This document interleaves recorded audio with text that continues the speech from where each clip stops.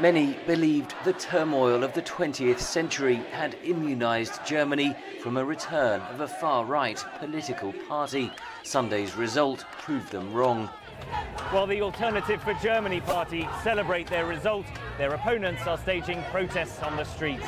They fear the party's anti-migrant agenda has parallels with the Nazis' rise to power. It's the first time since after the war that a racist and neo-Nazi party is in parliament, so that's really worrying to us. Yeah, and this reminds everyone of 1933. Jewish groups were among those expressing fear at the result. The AfD's co-leader has previously said Germans should be proud of their military's achievements in World War II. At a news conference Monday, he denied the party is racist. Dieses Wort zurückholen ist symbolisch gemeint. This word reclaiming is meant symbolically.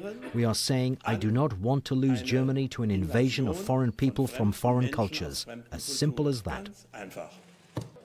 Analysts say Angela Merkel's decision to let close to 1 million migrants into Germany at the height of the crisis in 2015 led many to punish her at the polls. Most people who voted for the Alternative for Germany did not vote for the party because they share the platform.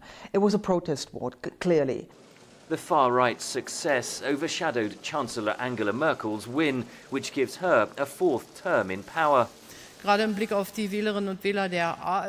regard to the AfD voters, our aspiration is to win them back through good politics and problem solving. Her first problem is forming a government. The second-placed Social Democrats have already ruled out working together, so Merkel's best option is likely a coalition with the Liberals and the Greens that will likely take months to agree.